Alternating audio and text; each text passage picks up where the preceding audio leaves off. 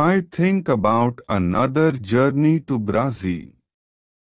I want to see my son, my wife and my plantation. I think that I can move to Brazil. But I don't know if my wife wants to live with me. After some longer thinking, I decide to go to Brazil, but only for a visit. I want to see if it's okay to live there again. I write to my wife. I ask her if it's okay to visit them for some days. With the letter, I send nice presents to her and her father's family. Then I get a letter from my wife. She writes that I am welcome to visit them. Her invitation makes me happy. I start to plan another journey by sea. I buy nice presents for them. 2 weeks later I am ready to go. When we arrive to Brazil, I meet with my wife and my son. My wife is different now, but she is still very beautiful. My son is a big man. He is very strong. He is also very intelligent. He has his own family too. He has also big responsibility. He manages plantations of all the family. He is responsible for a big land. My son speaks only Portuguese and a little Spanish. My Portuguese isn't very good after so many years. I don't remember many words. I remember only some basic words. But with practice I start to remember words fast. In 2 weeks, I can have a basic conversation on many topics. And 1 month later, I'm able to speak very well. I'm very happy that I can speak with my wife and my son. We have so many things for a conversation. Brazil is also very different. People have different clothes. They build new types of houses. Plantations are much bigger. Many people work on them. I'm with my family for 3 months. I know that I'm not very far from my island. I think about visiting the island again. I want to see the island for some days. Friday also wants to see the island again. My son also wants to go.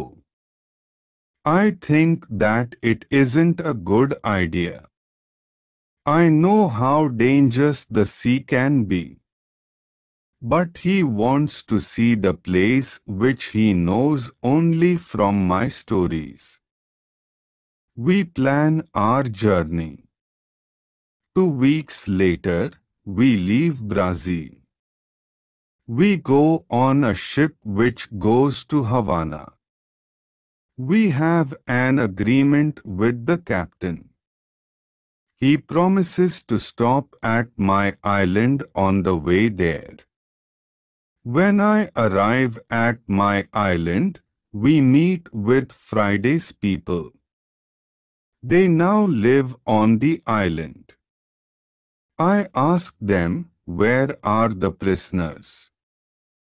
They tell me that the prisoners are not on the island. They don't know where they are. Maybe they are all dead. Friday's people tell me that they don't eat Europeans. They eat only their enemies from other islands. I'm happy when I hear that. I want to stay on the island and my son too. I asked the captain if he can take us back to Brazil on the way back. He agrees. I see many children who run around. It's interesting to see many people on my island. I see that the people on the island are very happy. Friday is happy there too. He meets a woman. He likes her very much. Friday asks me if it's okay that he stays on the island with his woman.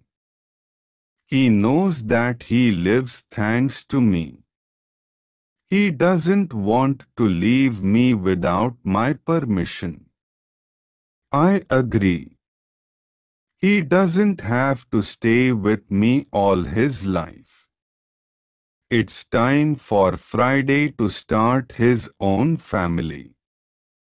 I'm happy that he has a good woman. I'm happy when I see that they love each other. I respect Friday's decision to stay on the island. I walk around the island a lot. I want to visit all the places which I know from my life on the island. I have some favorite places, for example the Fruit Valley. I spend a lot of time there. I like this place very much. My son likes the island too. He often walks around the island with me. I tell him many other stories about my life here. We stay on the island for 20 days.